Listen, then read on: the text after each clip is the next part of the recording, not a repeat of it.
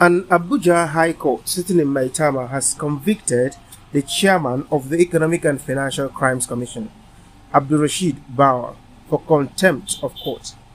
The EFCC chairman was convicted on Tuesday in relation to the anti-graft agency's failure to comply with an earlier order of the court. The court had ordered the EFCC to return to a defendant, a former director of operations at the Nigerian Air Force, Air Vice Marshal Rufus Adeniyi Ojuawo, his Range Rover and 40 million naira. The EFCC had arraigned Ojuawo on a 2-count charge before Justice Muayiwa Baba Idris of the High Court of FCT in Yanya in 2016.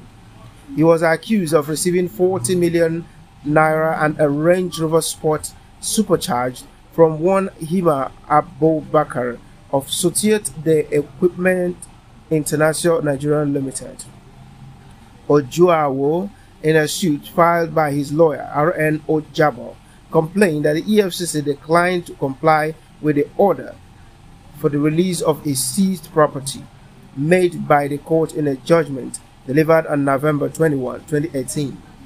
However, the presiding judge, Justice Chizoba Orji, in a ruling on Tuesday, held that the chairman, Economic and Financial Crimes Commission, is in contempt of the order of this honourable court, made on November 21, 2018, directing the Economic and Financial Crimes Commission, Abuja, to return to the applicant his Range Rover Sport supercharged and the sum of 40 million naira.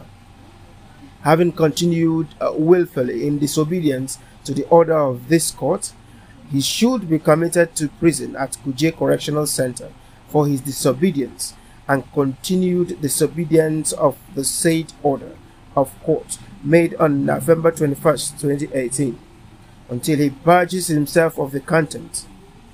The Inspector General of Police shall ensure that the order of this honourable court is executed forthwith, Justice Orji said.